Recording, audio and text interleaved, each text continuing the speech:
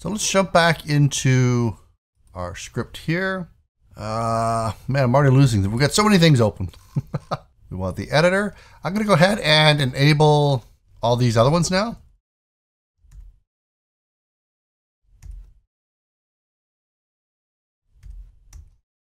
And jump back in. We start it back up. Can we create an armor? We should be able to. And we're still going to fix that. I've actually added that to the issue queue already. So yeah, we're still creating and editing with the old one. Let's go ahead and stop using those databases. That's these first two. Now we're just going to use these. And since weapons are integrated right in, I'm actually going to get rid of them. And armor, we'll comment it out because we're going to be doing it a little bit different now. Now we're going to be calling, we should rename these to make them a little bit clearer too. And I'm just going to call it Weapon DB. And I bet you can guess what this one will be. All right, well, small a, Armor DB. And those will be enabled over here. And let's start with weapon. So weapon DB dot, and I just want to call on GUI, which work the exact same way that we were doing with the armor over here, except now we're just going to be calling it through here. And we were passing stuff in before, and I'm probably going to want to do that again with the new one.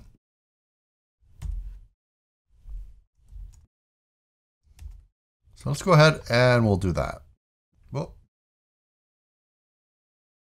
there we go. We're going to go ahead and jump into the on GUI. I'm actually going to close some of these down now. I don't need this. I don't need this. I don't need this. I don't think we're going to need this anymore, but I'm going to keep it open just to be safe. We will need that. I don't need to keep this open, but we do have to go through and get rid of all those methods. But since we actually have another database that relies on these, I want to wait first. That'll probably be a separate video all in its own. Okay, so it looks like we're going to be doing the on. Well, let's start off with doing the list view. So I'll come down here, look at the on GUI method. And for the most part, I think I'm just going to copy this, to be honest. Nothing else method-wise that we really need. And we'll post that in. And we're going to need a list view and an item details. And to be honest, this list view up here, I'm just going to be copy pasting this, so I might as well just change the name of the class. And I could just go ahead and make another script and copy paste it over, but I'm just going to be deleting this one eventually anyway. We will have to rename some stuff, so database.count, which still exists, and of course, since we have access to item, we could also do it this way as well, but there's less typing this way.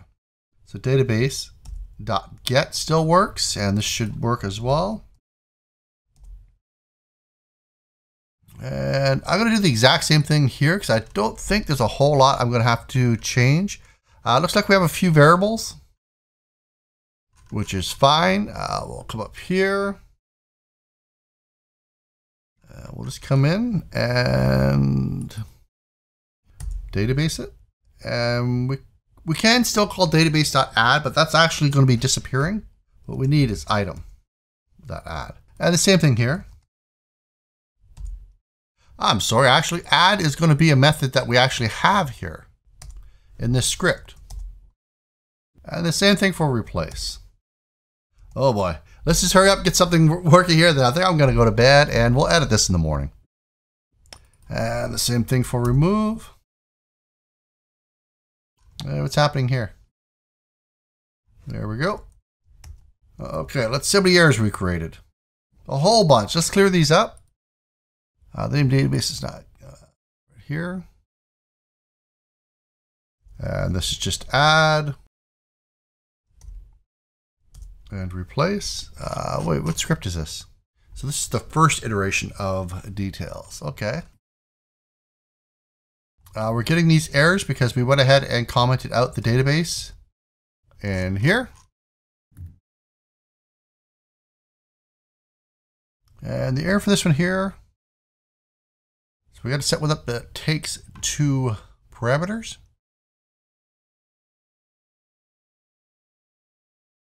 And we should be calling this method here.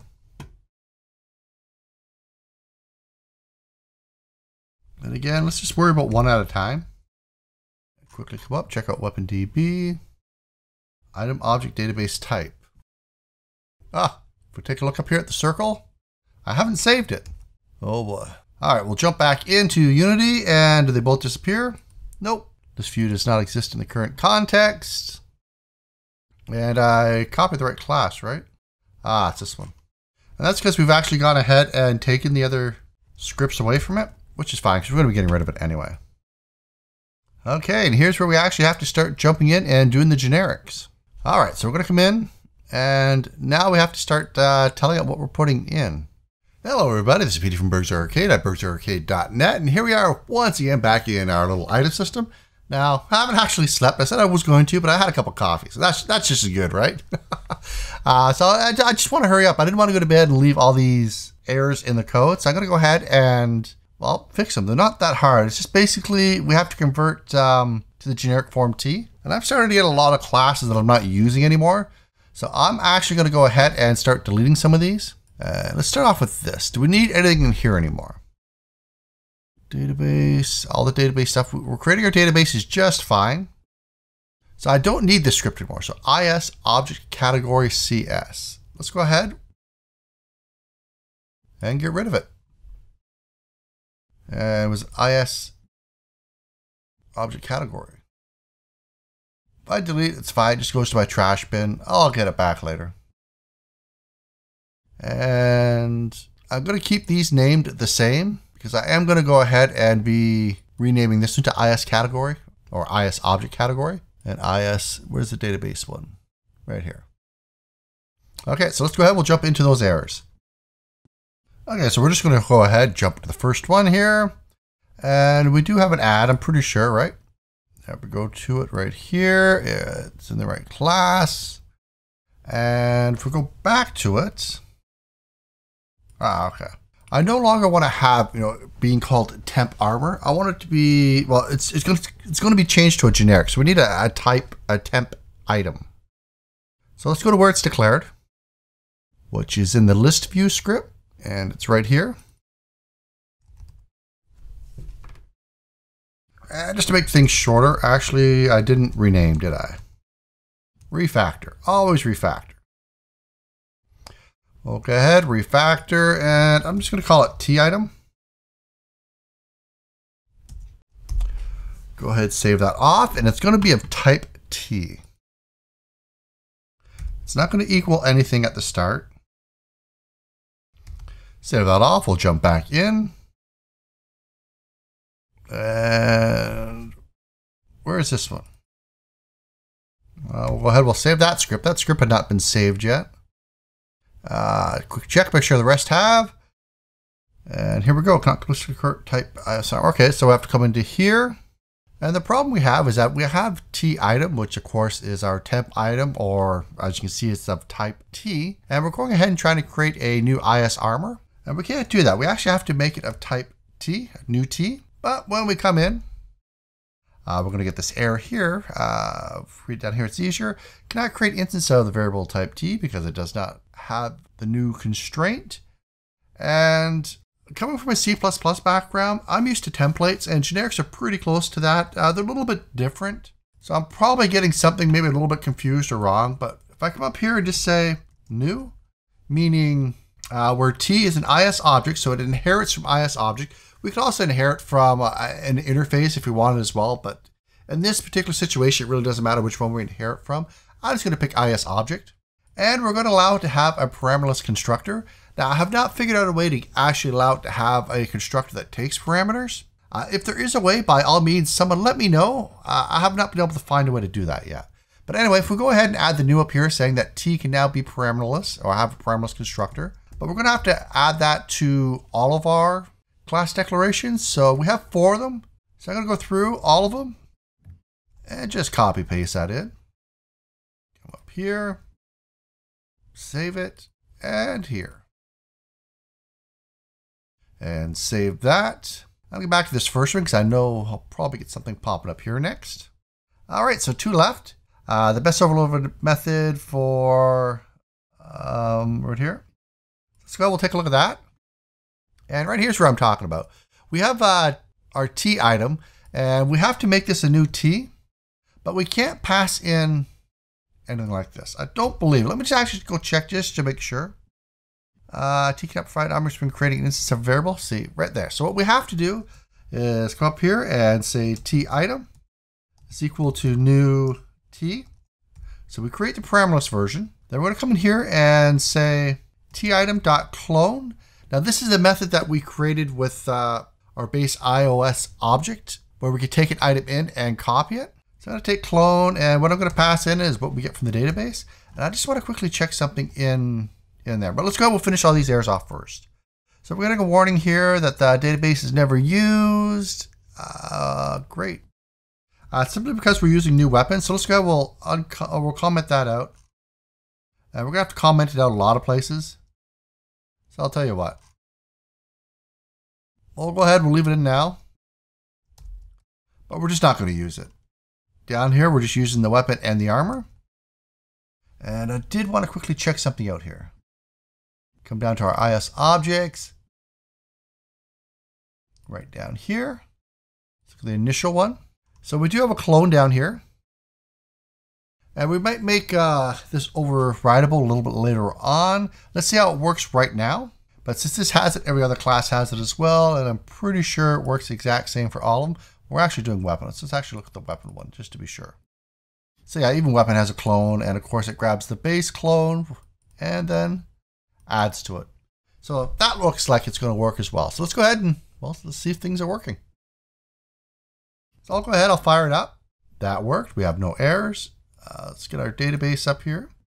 This is the database we're going to be working with. So I guess cross your fingers. So it created, what do we get something here? Getting control. Okay, that's the one we're always getting for the quality. We have to figure that one out, why that is showing up. It doesn't stop us from working. It just causes a slight pause. So let's go ahead, we'll create an item. Let's just call it, I don't know, item. Oh, this is the weapon. So let's go weapon one. And again, all my zeros will become ones.